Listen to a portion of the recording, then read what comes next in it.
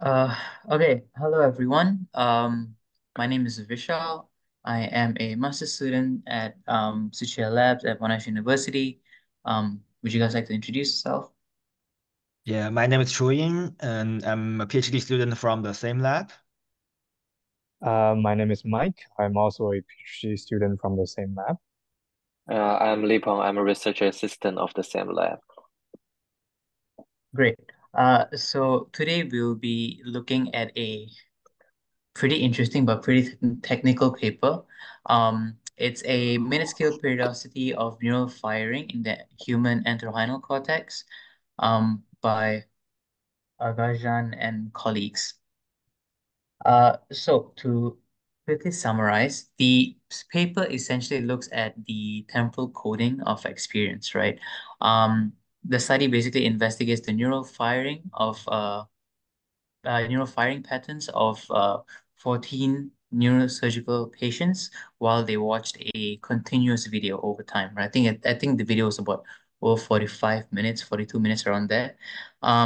So they had a specific focus of neurons in entorhinal cortex, a brain region associated with spatial navigation. Um, so the study aimed to investigate whether period periodicity in neural firing exists for behaviorally relevant timescales in the human brain, particularly in the entorhinal cortex. Uh, the study explores how certain cells modulate their activity in a periodic manner across different timescales from seconds to minutes during a continuous experience. So we know grid cells provide a map of our environment, generally speaking, right?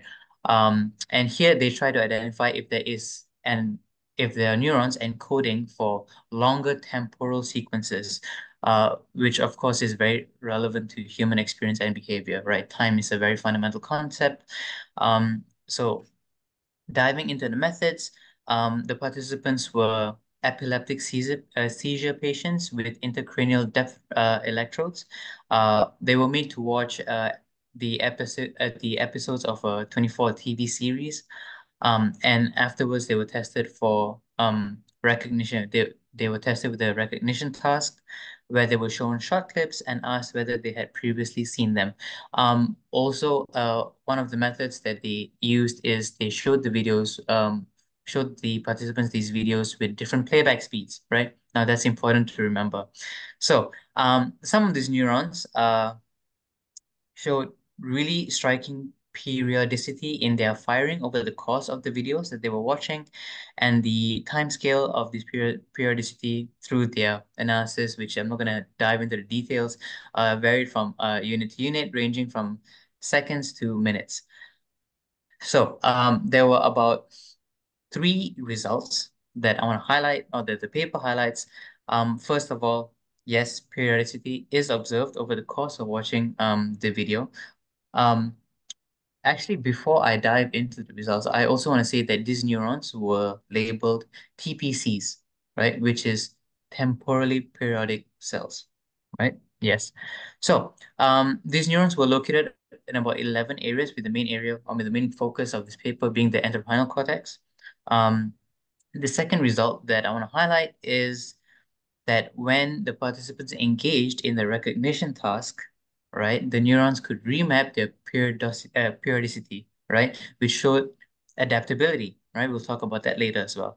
And when changing the speed of the video, right, or cutting bits of the videos to change the flow, most of these neurons maintained this consistent periodicity. But of course, it shows the degree of consistency with regard to the narrative experience. So, diving into the discussion. What do these findings mean? First off, these neurons had a relatively consistent periodicity, right? Despite the the change and the difference in their sensory input, their experience, right? So this makes it possible to extract temporal information, right? Which even the researchers highlighted, which the brain may or may not use in the cognitive processes. That's a question that's not discussed in this paper. Um, the remapping of periodicity during the recognition task could be related to the encoding of memory performance, the change in structure of the task and context, but it shows that these cells, these TPCs, are adaptable, right? Um, and I think that basically highlights that there are, in fact, neurons that encode our temporal experience, and this technically complements the spatial periodicity of grid cells, and therefore plays a, I'd say, integral role in basically bringing together our human experience in terms of space and time. So yes, and before I finish the summary, I just want to quickly highlight that a limitation highlighted by the researchers is the fact that the participants here are epilepsy patients. So there could be some difference in a healthy sample, but we don't know. And also TPCs may be related to other cognitive processes such as chunking, which is also memory related. But yeah, that's also a question for another study.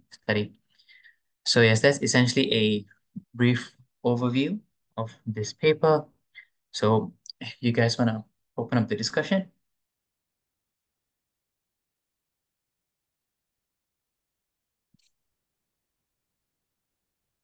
I suppose a good question a question to ask is whether the previous researchers who discovered the spatial cells, were they doing something similar, roughly, or are they doing something drastically different?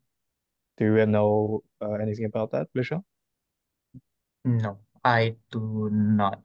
But this is I do know that the discovery of grid cells, if I remember correctly, or perihippocampal place area cells, I think those were in a sample of rodents, and I think they highlighted that in this paper as well, right? They used rats, right? Animal Mm. testing. But here, they had the opportunity to record this data from intracranial electrodes, right, from epileptic seizure patients. So it's yeah. I ask this largely because I feel like the relationship that they are trying to draw between the grid cells and what they currently found is a bit tenuous. Mhm. Their argument is essentially saying that, oh, they are located in roughly the same spot in the brain, so therefore there may be some relationship. Mm. I'm not very confident about that, but it's not a bad reason, I suppose.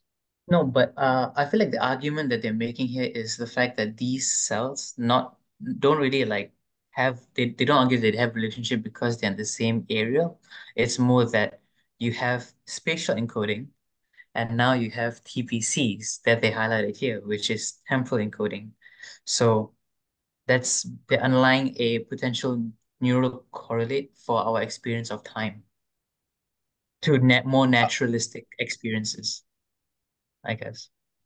can I ask for a clarification of the temporal experience? Because in the result, it seems that this TPC seems not to relate to the temporal experience because for example, they played a video in different speed and then they found no correlation between that, but they Mhm. found that the cognitive task, in the cognitive task, the mapping is shift. Different. Yeah. So yeah, so I think their point is that this TPC is not related to the temporal experience, but correlate with the, for example, functional aspect of the conscious or functional aspect of the mind, which is Mm. memory.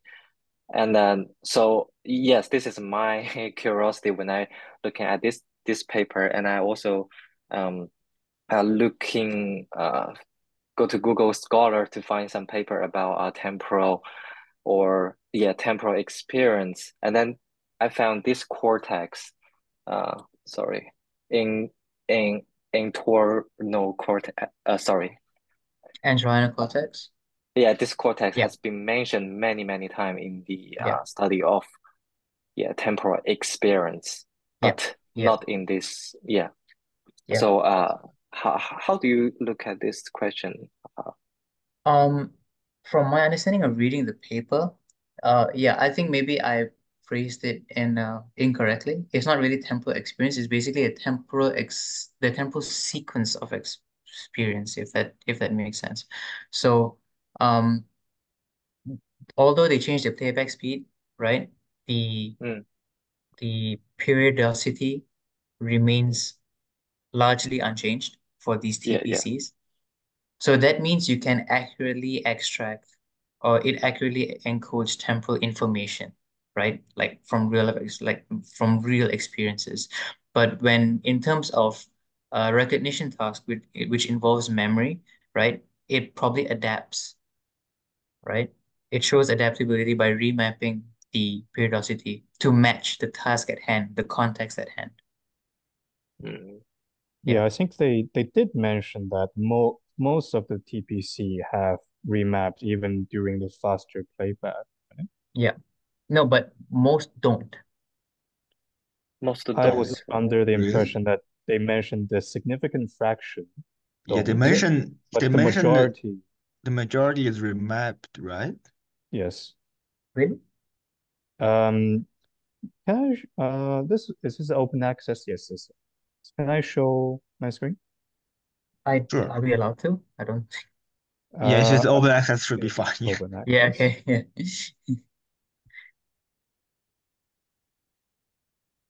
All right, can we see that this is the one I'm referring?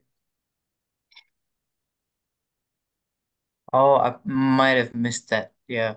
Okay. All Yeah. right. I Wait, see. Okay. I might have So is that seen. is on under which section? it's under the TPC's periodicity showed invariance with respect to Yep. narrative.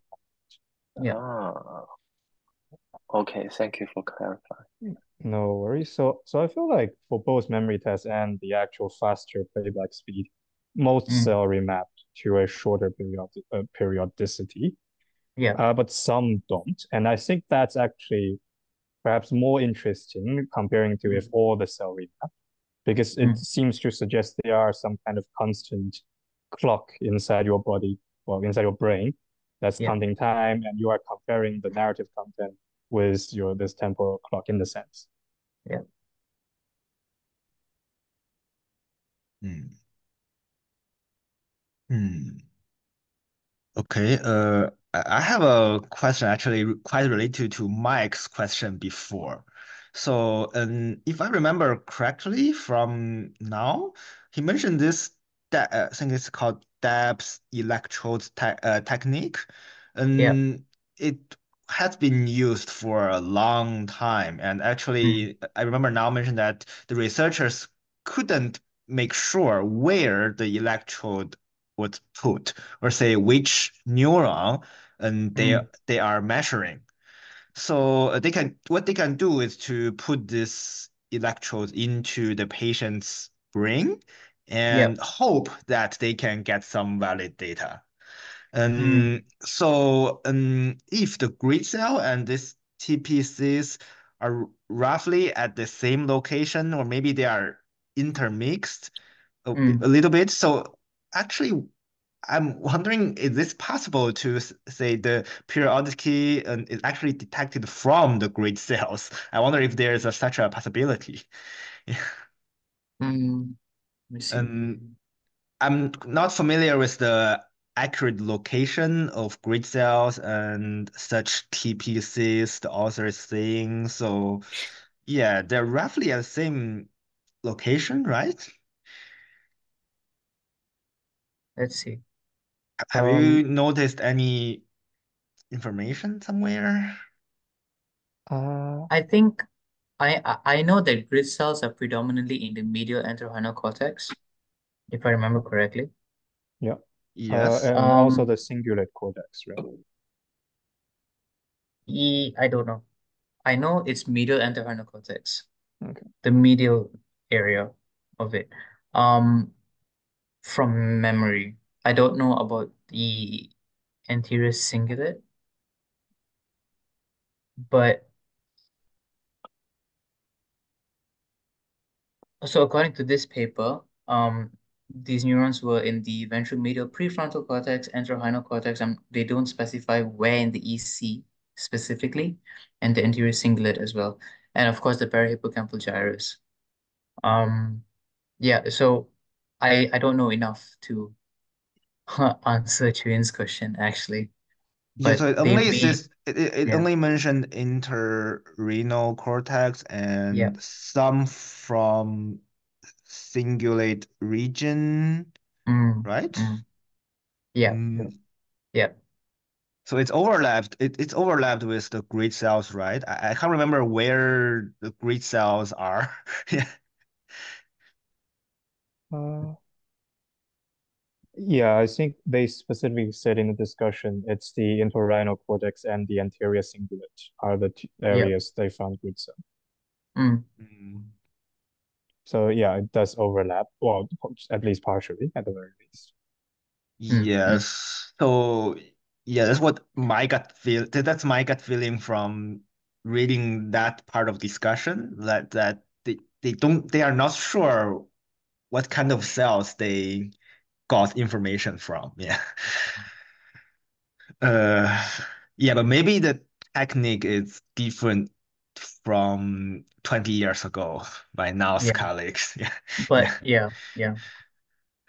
I just tried like having a rough search of this, and there's no, unlike grid cells and like place cells and all that, like there's no formal name for TPCs. TPCs is Yeah, yeah, right, Yeah, termed yeah, right. yeah. termed by the paper. So yeah, Uh, there's no clear direction, I guess. Yeah. can I say my Yeah. understanding? But I'm not sure whether it's correct. For example, the grid cell they mentioned is a two dimension, which is first temporal dimension, second is Sure. space space dimension. But the TPC is only for temporal dimension. So Right. so my understanding is that uh, TPC include grid cell. Is that correct? I don't know. Because if Wait, in terms of function or in terms of this dimension, I feel I feel like that. Um, maybe there's some overlap. So it's like Wing's paradigm, there is some overlap, but really? TPCs Um, in no, I sorry. mean grid cells belong to TPCs. Is this a valid definition? I'm not sure. Yeah, it Yeah, I sounds I'm not weird. sure. It sounds weird. Sounds weird. I don't know if grid cells encode temporal information. I don't think they do, right? You said they're two dimensions, but I don't, I don't know as well. So to my knowledge, I don't think grid cells encode because temporal those information, just spatial. yeah, please correct me if I'm wrong. So I remember these Mm. cells were discovered based on their functions. So grid cells were discovered because yeah, people found such a group of cells which can show spatial information. Yeah. And then those cells were named as grid cells. They are not found by, say, people cutting the brain of rats and say that type of cells are called grid cells. It's not like Mhm. that. So, in my Ah, understanding, there can be overlap. Yeah. Yeah. But yeah, also to okay. my knowledge, I don't think grid cells encode temporal information, which is why this paper highlights that there are these TPCs. But Mm. yeah, I think there's a bit of ambiguity if these TPCs actually Yeah. overlap with grid cells. Yeah. Yeah. Or maybe biologists have some discoveries, but we didn't know it. Yeah. Yeah. Yeah. Maybe I'm not correct because I misunderstand this two dimension, the meaning of two dimension. It in this paper they said that it is two dimension spatial environment. So maybe I'm Mm. wrong. Yeah. Oh, Okay. okay, okay. Yeah. Yeah. Yeah. Yeah, yeah, yeah. Yeah. No. Mm, Ah. yeah. Oh, yes, yes, that's yeah, grid cell, yes. But Two-dimensional grid. Mm. essentially, if TPCs are independent from grid cells, then we now know, or Mm. like we can, I guess, we can say that our experience, our daily experience, and our behaviors and everything are basically resulting from these two mechanisms integrating, right? Grid cells, or any like spatial layout maps that we have in our brain, plus these TPCs, which don't have a formal name yet. So yeah. Is this a newly discovered cell? I mean, any It's published in 2023. no, I mean before this paper, any earlier paper, old paper that So already mentioned it. Yeah.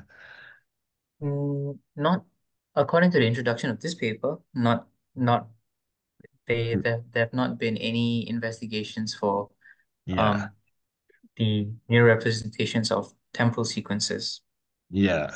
Like yeah, I think especially in human, there has been a lacking of literature on this. yeah, yeah. Right. Right. They Okay. found Okay. something in rats, I think. It's in the hippocampus, some sort of time cells before, but Mhm. not in human. Yeah, Oh, Time cells. Yeah. yeah. This may be a question that's either stupid or bad, but I'm going to ask it. Um, are we convinced by this periodicity as the representation of time on like individual neurons? Um, I think we can probably take it with a pinch of salt because of I think Chuyin made a very good point about the ambiguity of whether or not grid cells are involved in these TPCs. Like, they um I maybe there is maybe there is some information that I missed regarding how localized the region of the entorhinal cortex they refer to.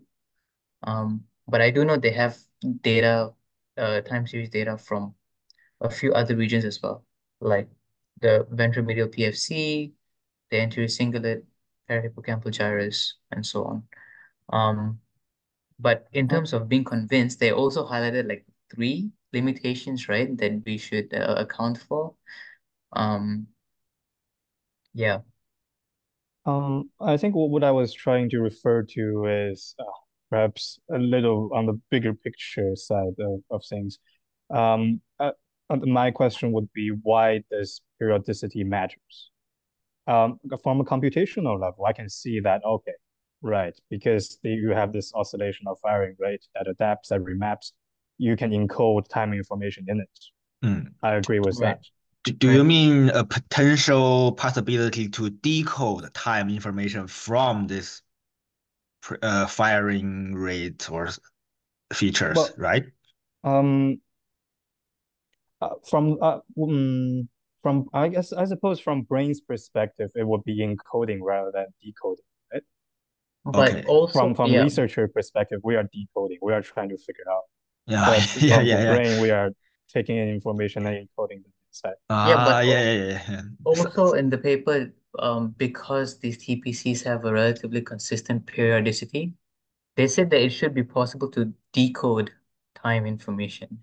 Yeah, So, but they Yeah. This use a says so. classification. They're yeah. using a classification task, and it's a Yeah. little bit too dodgy for my taste. Well, not the most convincing case. Mm, What I was trying to Mm. say is that surely there are several ways to encode time information in neurons. And Mm. true, they mentioned that there could be other factors involved. This is only one, but I'm just not sure why would periodicity matters in comparison to all the other factors. Why is it special? Mm. what do you mean by periodicity match? Why is it important? Ah, It's in terms of decoding. Yeah, I still need to say. Yeah, sorry, I'm more used to say decoding, but it's the same thing as encoding from Mike. Sorry. In terms of decoding, it's about a pattern of firing. So I'm guessing as the firing feature periodic. Sorry, how to say that? Periodicity. Mm. And Periodicity. Yeah. periodicity of a single neuron Mm. doesn't mean much about time information. But if we have a pattern of multiple cells, it might mean something. That's what I Yeah. guess in terms of So decoding. Yeah. yeah. So from my understanding, from my understanding, I think in a similar, similar to Chuyin, um, you have the periodicity of one cell represents like one part of a overall pattern, and that relates to the structure of ex time experience, or in the case of grid cells, spatial experience, right? Mm. So kind of like how engrams work for memories, right? A specific pattern of activation um, is theorized to be associated with a specific memory, right? Same thing here, I'd say. Um, but yeah, Mm. but say we don't have a doubt that these TPCs actually do encode temporal information of our daily experiences and everything. So this is essentially highlighting a neural correlate of time Mm. experience, right? Yes, yes. In Mike is essence, time correct. experience. The Yeah, evidence is still not enough to fully yeah, convince people. So this is temporal information. yeah, We yeah. probably need more, say, detailed or Mm, say, I yeah, feel more like specific. yeah, we yeah. we may need actual experiment that to manipulate like inducing certain lesion in rats and see whether they have bad temporal perception or found something similar in natural human patients. That Mhm. would be the actual interesting uh, Mm, Or parts just for everything. simply try to decode it. Yeah, yeah, try some. But yeah. yeah, maybe. I'm Mm, not sure if there are existing toolboxes, but yeah, it's a potential way to go. mm. Yeah. So when we're talking about the temporal experience, we are talking about the what is feel like. What does it feel like when time passing, right? It is phenomenal quality, right? I Really? mean, this Or paper doesn't touch about the yes, this The, phenomenology paper of doesn't. time. the Yeah, paper I is know. not Yeah, about, yeah, the paper is not about the phenomenology. yeah. It's Yes, more this of paper just about the doesn't touch about encoding. this. Yeah, it's just directly the encoding of time experience, I guess, time temporal But Yeah, sequences here how the information is stored in our over brain. time. Yeah, Yeah. basically, yeah. The the Yes, the, the this temporal sequence of a given experience. Yeah. okay. So this paper because I'm a little bit confused when this paper doesn't touch about this concept and you are talking about um time temporal experience is a little bit confused to me. Yeah. I feel like Lipeng is more right than I would willing to admit because how do we perceive time? How do we make a time judgment? Mm, Well, we have certain Mm, experience, right? We have a yeah. hope, presumably some kind of coda experience, or maybe coda experience, or we make some cognitive judgment about other factors, and we somehow came up with how long time has passed, right? right. So if we take the first pass and say, hey, there is something coda, there's actual coda experience about time, then Lipen would be absolutely right, right? In that Mm, sense. This paper, true, it's talking about computation, how information is transformed, so on and so forth. But at the end of the day, it will have to be able to explain our actual coda experience at some point. yeah. Yeah, Yeah. Mm, yeah. Yeah. Thank you for yeah. Yeah. I also recall this paper. I mean, this is just a thought. I don't know how related the thought is, but I recall this paper of subjective time experience. And I think the experiment involved a waiting room, and then after 7 minutes, the researchers come into the room, and ask what's your experience of time? How long do you think it was? So and so. And then, of course, the participant responds with their subjective experience of how long they waited and everything. And so when I read the paragraph that said, these TPCs, right, these temporally periodic cells, remapped their periodicity according to the context and the situation. I can't help but tie the two concepts together, right? Because these cells are so adaptable in, encoding temporal sequences of experiences. Not, I'm gonna stop saying temporal experience. I'm gonna say temporal sequence of experience, right? Yeah. The temporal, I was like, so how related or how involved would these TPCs be in the subjective experience of time, of when you're having fun versus when you're like really, really bored, you know? Um, I don't This, know. yeah, This is more of a theory crafting uh, question, but yeah. yeah, I have a thought, but sorry, it might be less relevant to what Vishaal just said. It's Mm, about Mike's Zeno effect. Yeah, It's yeah, yeah, yeah, yeah. phenomenologically, if you're mm, asking how long do you feel has passed, whether or not that will change the temporal mm, experience. yeah. Yeah. But no. In that paper, they didn't ask at intervals. They just asked like once after the entire waiting process. But the Zeno effect, you have to add you would go into the room and ask at multiple points. Yeah, what if we And do that? I mean, what if we do that? yeah, I see. You mean what if we do that? Right. Okay. Yeah. And also Arian in actually. this paper, oh, so Oh, no, no, also no. I in was this just going to. paper. All right, Mike, Lipeng, you want to go first? Yeah. And also in this paper, they ask a participant, right, to record a video clip as a memory Right. test, and then they found that the pattern was shifted. Right. So just like what Chuyin said, I also want to mention about the Zeno effect. I want to Mm. see whether it is a little bit correlated with Mike's project, but I maybe it's mean, not. yeah. I mean, the researchers, the authors highlighted in the discussion section that this could be quite related to memory performance, right? The recollection of memory Mm, and No. memory retrieval and so on and so forth, which is why mm. in the limitations they didn't account for cognitive processes such as chunking. So you can take it with a grain of salt, with a pinch of salt. So yeah. But yeah, Mike, you were gonna say something?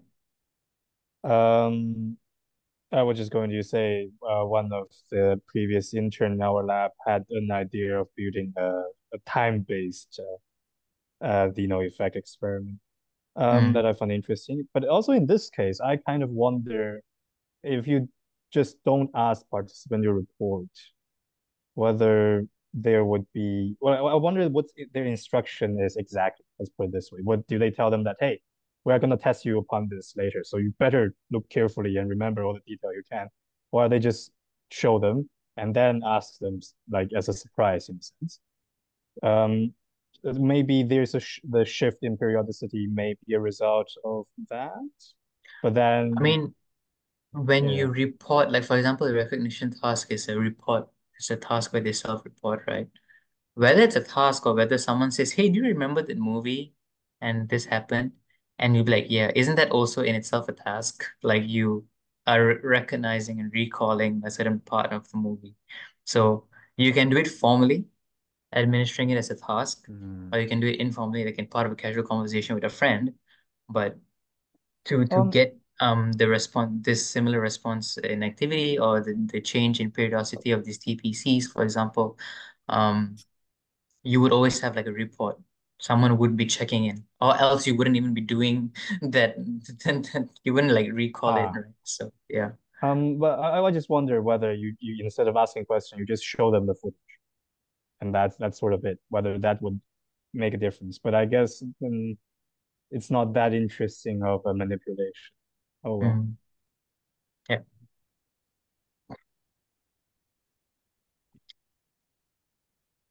All right. Any other thoughts, discussions? Mm. I think that's all from me. Yeah. It was a pretty brief article, right? Very comprehensive, very detailed, straight to the point, direct. So we kind of touched most of the areas that this was worth discussing. I think, right? Yeah. Yeah. Um, Mm. yeah, Well, if that's the case, then that will be the end of this journal club then. Well, yeah. um, see you guys next time. All right. See you. Bye. Bye-bye.